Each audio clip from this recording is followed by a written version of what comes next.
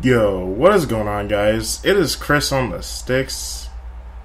We're here on Bastion. Let's just take a ride, because yesterday MLG had their Destiny Supremacy private match showcase event, and we got private matches. As a result, we actually found out that this was going to happen the day before, and they're here now, and a lot of people have been having fun with this.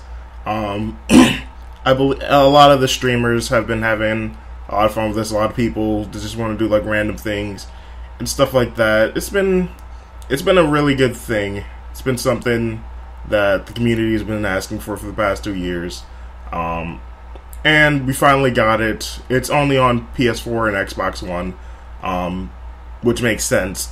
But it's finally here, and it's pretty cool. Like, one of the little things that they added was that on each of the maps, there is a ghost lying around. I didn't really spoil myself to find out where the ghosts are. So, you know, I might find it, I might not, but they're here. But with private matches, there's a lot of things that come up.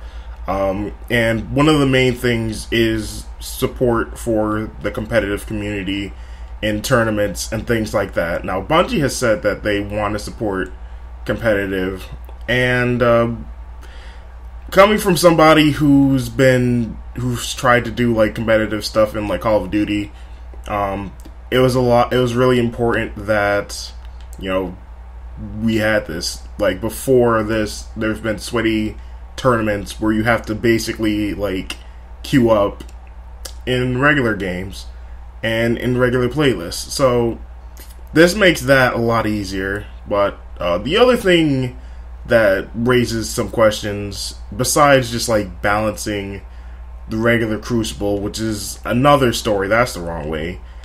Like, balancing regular Crucible, that's a completely different topic for a different day.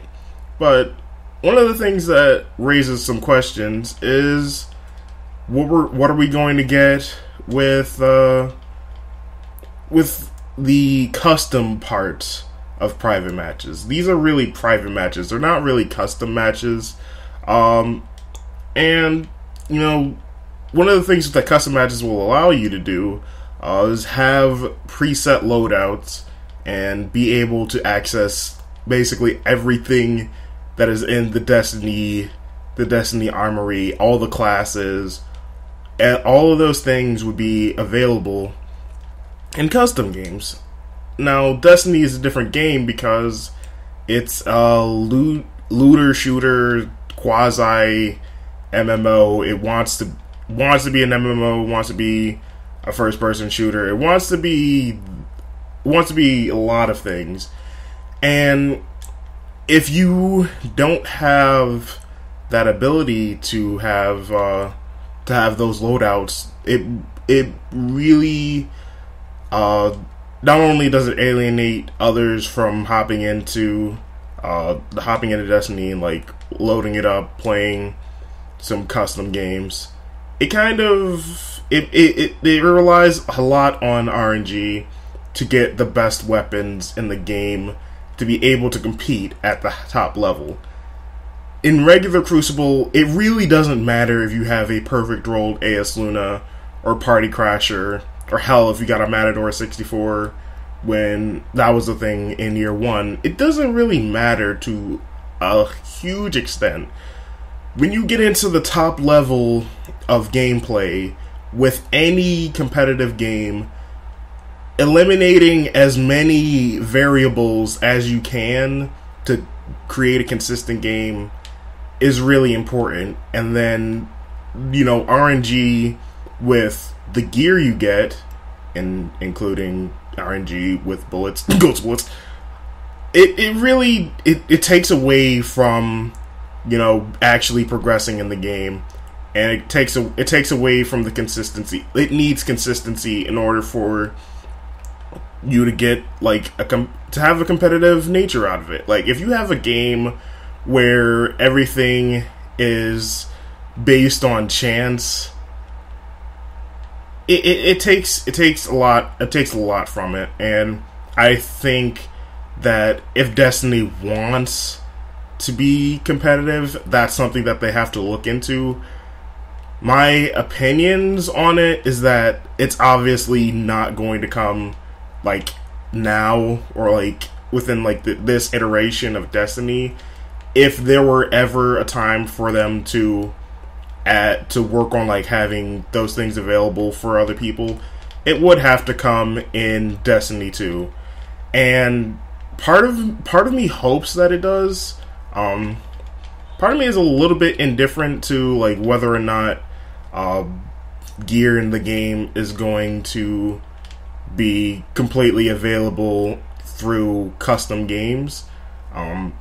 It would take a bit to rework the game from the way it is right now for that to happen, but I really don't know, and I kind of just wanted to like create a discussion on like how Bungie, if they really want to support competitive for Destiny, be like larger outside of just online tournaments, like how can they do that? You know, they would also have to have LAN support if they want to like support it further in that sense. Again, that would be something that would have to come later on. But you know, I'm not a sweaty player. Like, I've stopped worrying about trying to be like competitive and try to be like the best at the game. I still strive to be good at a game. I get enjoyment out of doing well in a game. But, you know, I kind of like got out of trying to be the best. You know, maybe I should like try to get back on that, but as it stands right now, I just want to have fun. So like I don't have the answers. There are a lot of other people that have put in a lot of time in this game that can probably give you a better answer to like what is needed for Destiny to be competitive in terms of support in custom games. I'm not talking about gun balancing. I'm talking about just like what you would allow in custom games, you know? So I think that's where I'm gonna stop with this video. It's getting longer than I would hope, so I just want to leave this up to discussion.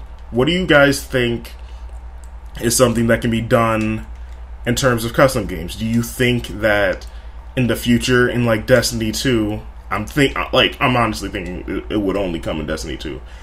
Do you think that it would be smart to have all of the weapons in the game available via private matches or custom games, or do you think that